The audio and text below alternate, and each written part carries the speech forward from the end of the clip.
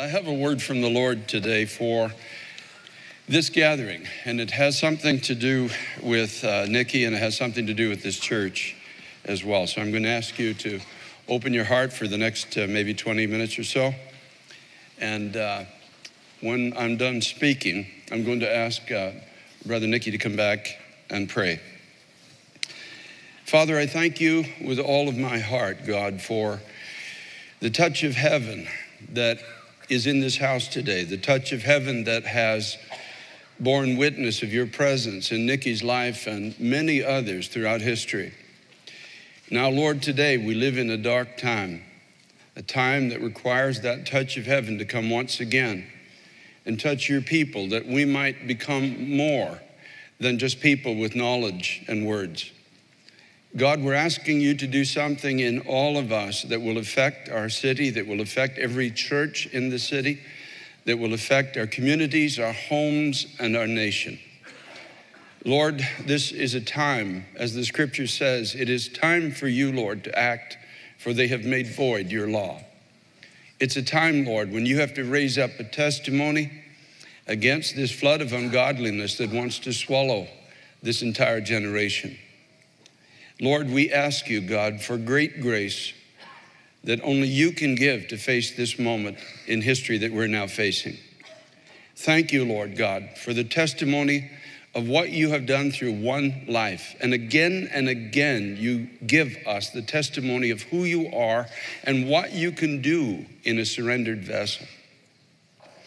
Lord Jesus Christ, may it encourage each of our hearts to go deeper, farther, in you, Lord, than we've ever gone before. Help us, God, to get out of the boundaries that we've placed around ourselves. And Lord, let your name be glorified through every life, everyone, every person who desires it.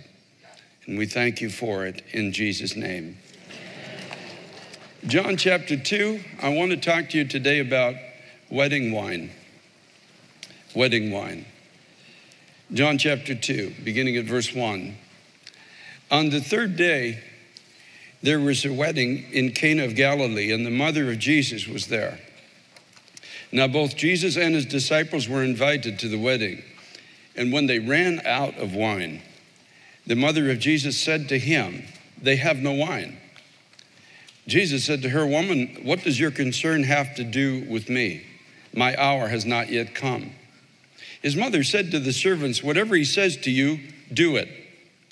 Now there were set there 6 water pots of stone, according to the manner of purification of the Jews, containing 20 or 30 gallons apiece. Jesus said to them, "Fill the water pots with water," and they filled them up to the brim. And he said to them, "Draw some out now and take it to the master of the feast."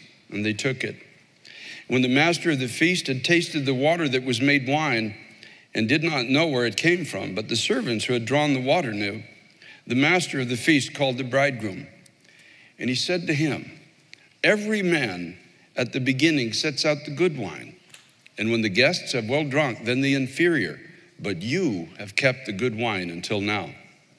This beginning of signs Jesus did in Cana of Galilee and manifested his glory, and his disciples believed in him. This was a wedding. And a wedding celebration begins on a specific day at an exact time when vows are exchanged and a new life begins. Now, traditionally at that time, the bride takes on a brand new name. She moves to a new house and she starts and embarks on a brand new future. And on May 12, 1978, that's what happened with Nikki Cruz. There was a wedding on that day. Jesus Christ exchanged vows with Nikki Cruz. Nikki became part of the bride of Christ. The Reverend David Wilkerson had officiated in that wedding feast, in that wedding celebration. Nikki came into the street where David Wilkerson was preaching as a gang member, as diagnosed as unredeemable, a man who was violent, unwanted, and unloved by his own testimony. And you and I must agree that in that present lifestyle he was living, he was certainly destined to die young.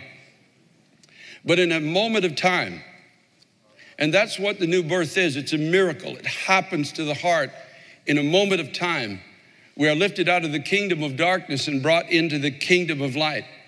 And from the things he used to be, at that particular wedding celebration with the Son of God, he became one of the sons of God. In a moment, he was saved from sin, and everything that had been done in and through his life was washed away by the blood of Jesus Christ. And as the scripture says, if any man be in Christ, he is a new creation. The old things in his life are passed away, and all things become new. The axe, as it is laid to the root of an old tree. Oh, it may stand for a little while, but it loses its power to govern and guide and dominate and determine the future of that soul. He was saved from sin, and a man who was formerly violent and unwanted and unloved became tender. I love the tears that you have in your heart, because that to me, preaching to the thousands is one thing, but the tears in your eyes today is evidence of Christ in you and the work that he's done in your life. Cherished and loved of God and thousands and thousands and thousands of people around the world. And a man who should have died young in the streets of New York City because of Christ is destined to live in eternity with God forever. Thank God for a life that is well lived. Now, the wedding wine at a wedding represents the joy of that moment. I have no doubt that when you came to Christ, angels were high-fiving all around the throne of God. I have little doubt that some of the saints of old were looking over the balcony saying, you got to see this one. You got to see this one. You're not going to believe this, what the Lord Jesus Christ has just done in the heart of a man that was diagnosed as unredeemable by people whose only power and only thinking process is of this world. The wedding wine represents the miracle of a new union where two are no longer separate, but they become one. That's why we're still so moved at weddings. No matter how hard your heart might be, there's something inside that melts every time you go to a wedding. And most people don't even know why, because Paul the Apostle said it is the closest earthly type that we have or can see of the union between Jesus Christ and his church on the earth. The promise of new life is represented by this, the joy of knowing that the old things are passed away and I have a new heart, I have a new home, I have a new future. We don't fully understand it, but somehow we've been grafted into a new family, a new life, a new union with God, a new hope for the future, new authority, new power, new giftings of God, completely new creations. That's who we are. That's why we're not called to be an argument in any generation. We're called to be a wonder before the people. We're called to represent something of God that's not attainable by human effort or human devotion, only by the inward presence of God himself working inside of our lives. This incredible promise of new life that comes when two become one. And Nikki, you don't understand it, but the origins of this church came about with your wedding to Jesus Christ. If you hadn't come to Christ, David Wilkerson probably would preach the rest of his life in Pennsylvania. The cross and the switchblade wouldn't be written. He wouldn't have become famous. There would have been no teen challenge, no world challenge, and no Times Square church. I want you to understand that.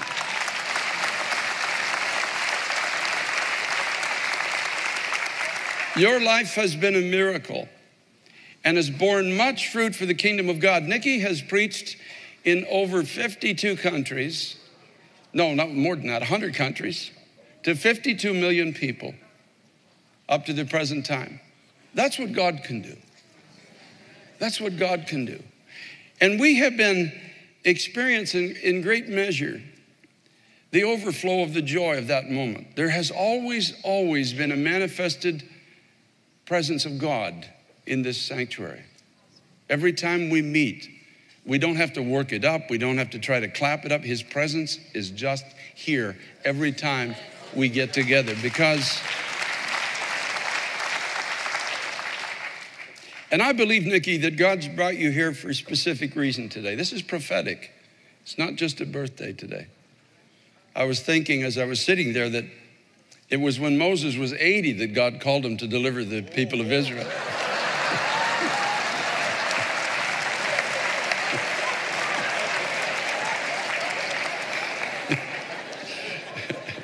Well, here's the point. At a certain point in the wedding, they ran out of wine. They had no shortage of water. You know, the Bible declares that the Word of God is a water. The Word of God washes. The Word of God cleanses. And we have in this church, and I speak to you now as your pastor, we have no shortage of water here. We have no shortage of water in all of our churches in America. We've got more Bibles, more teaching, more tapes. You can get water almost anywhere. You can drink water until your belly bloats. But I want to tell you something. We've run out of wine. We've run out of that miracle. That miracle of a transformed life. That miracle when chains are broken and the least likely of people become a testimony of God. And they rise up and they do something in the earth that only God can do through them. That's what your life has represented.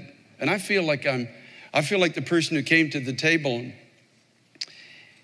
and said they have no wine. And I don't know about anybody else here, but I'm tired of water. You see, that wine represents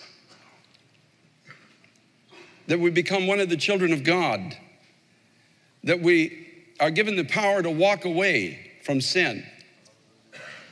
I weary sometimes with trying to convince people they should walk away from sin. I believe it's time for God to convince people to walk away from sin. That inward working of God, that longing for the joy that only Christ can give in the human heart. And so Jesus said, bring these water pots. Go gather all the water and bring these water pots over here. And then he said, draw out some now and take it to the master of the feast. And this is what the Lord spoke to my heart, Nikki. I'm going to give an altar call. And the altar call is for people who want a new name. They want a miracle. They want to feel loved and have the promise of life. And they want to be the parents of spiritual children, like you said today. It's people who say, I'm tired of always learning, but never coming to the knowledge of where that truth is supposed to lead me. I'm tired of knowing Hebrew and Greek meanings of words, but yet I am so powerless to even stand for Christ, even in my own home, my own office, my own community, where I live and dwell. Surely the kingdom of God has to be more than just water. There's got to be wine at this wedding. There's got to be joy. There's got to be life. There's got to be something that only God can provide. I'm tired of being fruitless in the kingdom of God. When God has set before us examples like Nicky Cruz of what he's able to do, there's got to come a point in each one of our lives where we say, Lord Jesus Christ, do something through my life. And we start to call out. I'm learning. I thank God for the learning. Thank God that I know the books of the Bible. Thank God that I can cross-reference and I understand Old Testament history and New Testament truth. But at some point, Lord, doesn't it bear fruit in my life? At some point, doesn't the water in me turn to wine? At some point, don't I become a vessel that brings joy and brings people in society back to a reminder of the fact that there's a wedding coming? That this world is going to end soon. Christ is coming back. He's coming for his church. He's coming for a bride.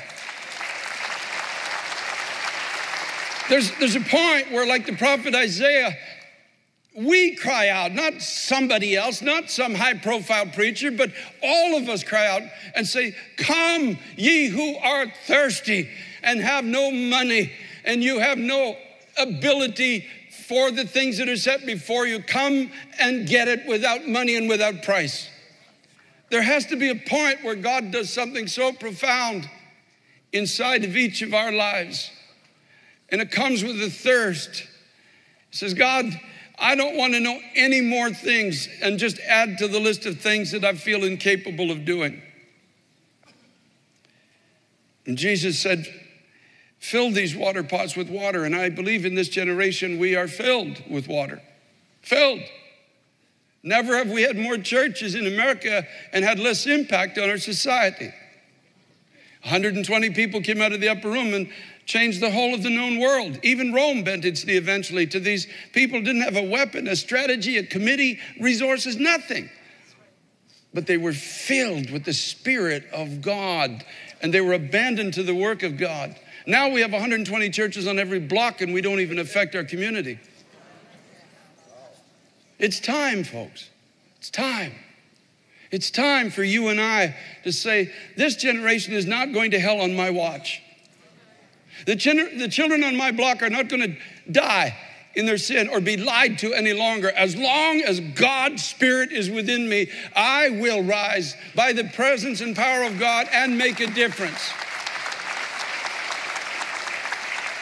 It's time for the whole church to rise up in this generation and become everything that God has called each of us to be. Each of us.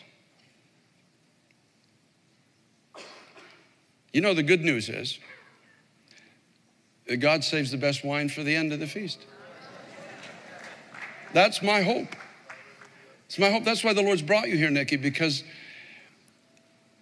this was our origin. This was the roots of where we are today. This is what God did. And now he's literally saying to us, who wants to walk this way with me? Who wants to let me be God? Who wants to rise up out of the multitudes and say, here am I, Lord, send me? Who wants the water turned to wine?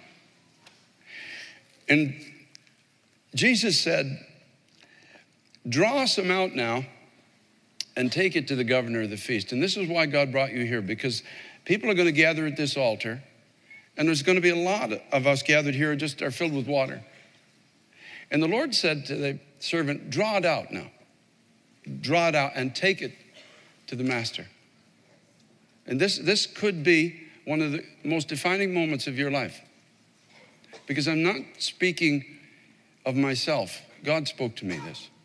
One of the most defining moments that you can, he said, Nikki, I want you to draw out the water. And as you draw it out, it will turn to wine. And when you've done it, take it to the master.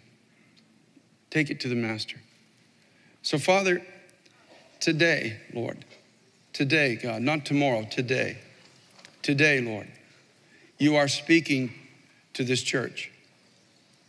Today, Lord, you are reminding us of where we've come from. Today, Lord, you are showing us what is available to each of us who have the desire not to draw back, but to go the full distance of what you have for each of our lives. Today, Lord, you are willing to take all of the knowledge that we've accumulated over many years, in some cases, and turn that knowledge into the sweetness of the presence of God for the sake of those who are yet to be invited to the wedding. So, Lord Jesus Christ, I'm asking you, God, to move upon every hungry heart, everyone here who wants a new name, the name that you call them, Lord, a miracle, to feel your love and know your love and to have the promise of bearing life. Everyone here who says, by the Spirit of God within me, my life will make a difference for the kingdom of heaven. In Jesus' name. We're going to stand, and if that's you, say, I want the water in my life turned to wine, the wine of God. Would you come? Slip out, balcony, go to either exit, main sanctuary, and Nikki's going to pray for you. Those at home, in our home fellowship, you can stand up in your living room, please. North Jersey as well. In the education annex. Just come, move in close, please. Greg is going to lead us in a song. And I'm believing with all my heart, this is a miracle moment for somebody, if not everybody.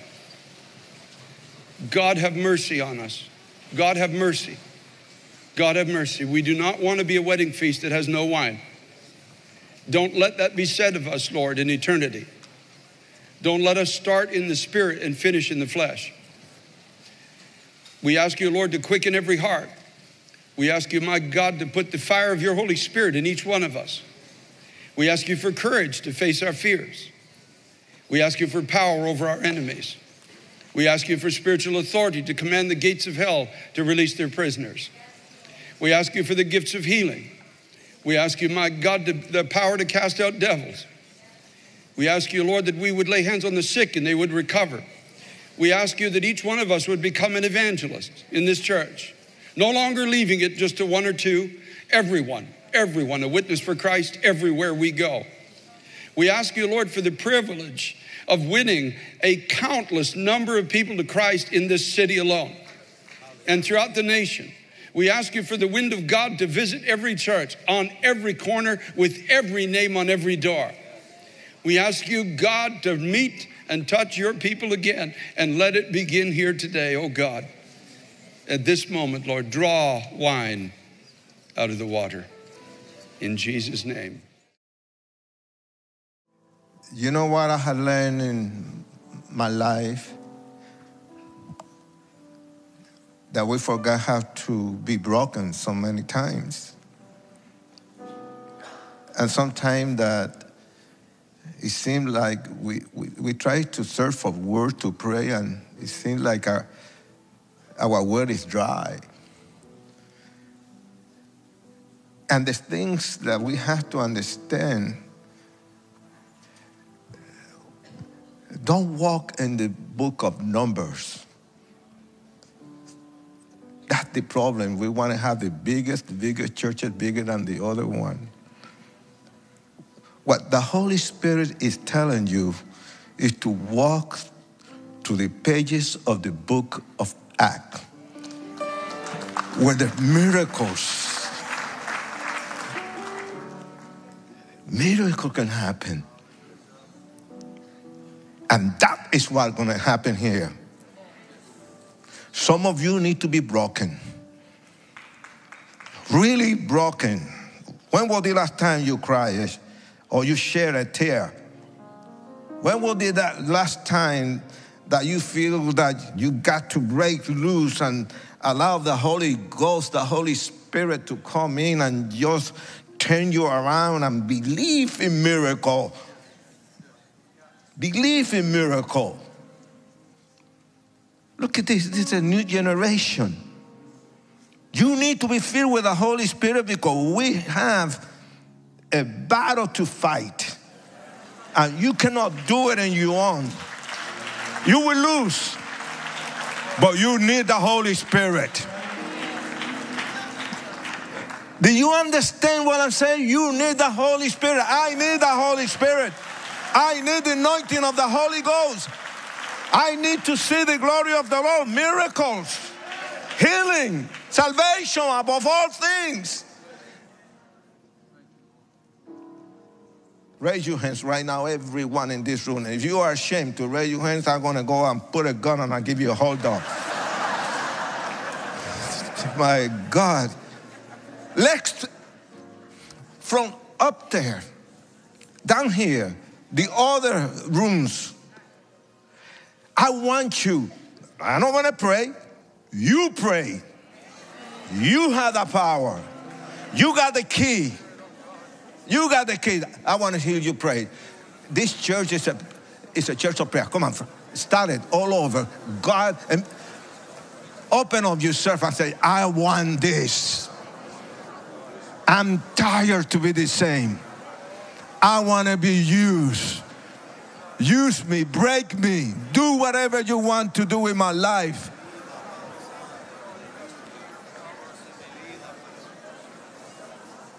Hello?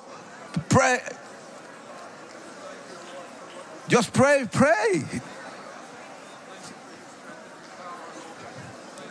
Nobody gonna force you. Pray. It's through prayer that we're gonna break through. Our churches are gonna break through. It's true. There's too many churches and less salvation.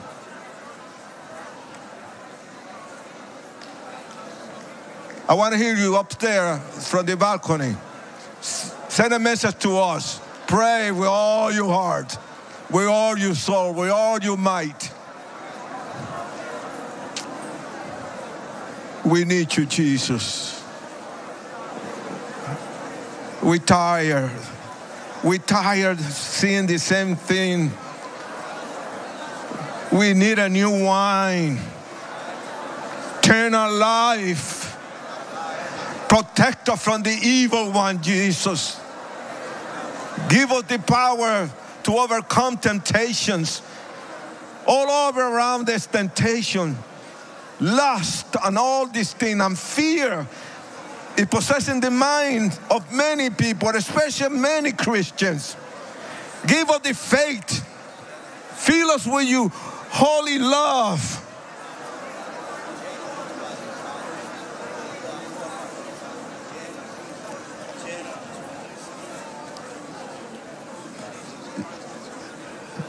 Thank you for salvation. You know what? I'm tired. Dr. Bernard, Pastor Carol, Victor, and all the pastors, Mike and Bonnie, Bobby and Annie, and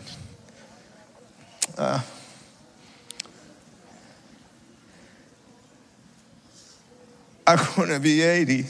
It's all right, because I'm still good looking and I still, no.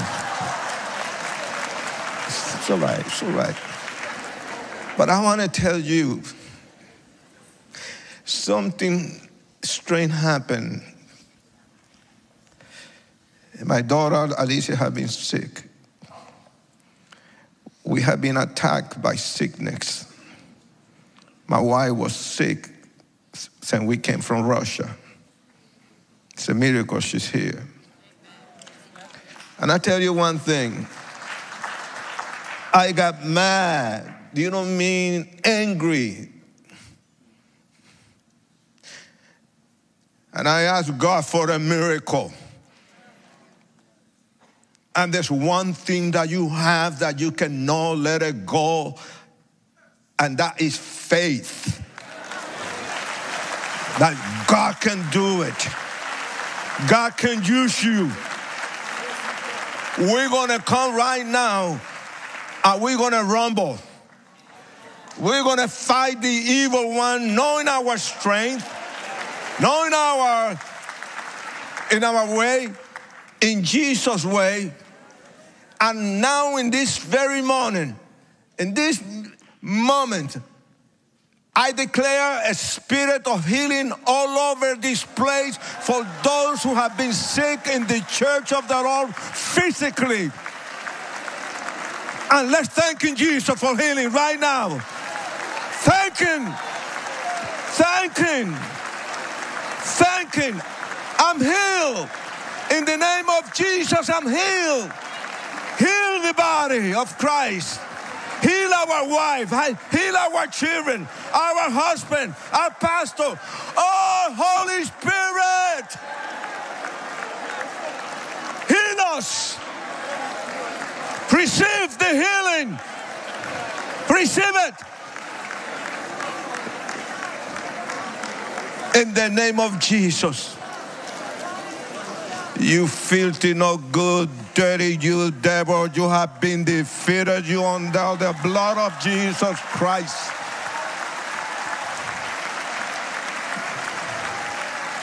Hallelujah.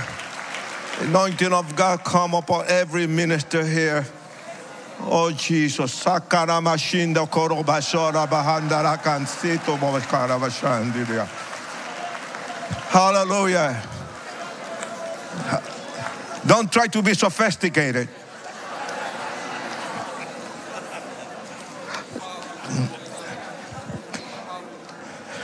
Holy Spirit, go ahead, go ahead.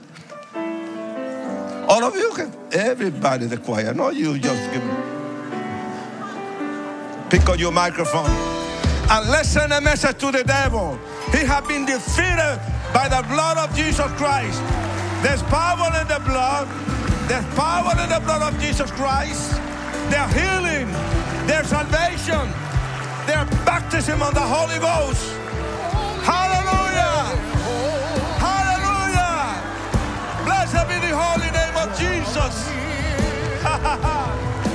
Sing it. This place and feel the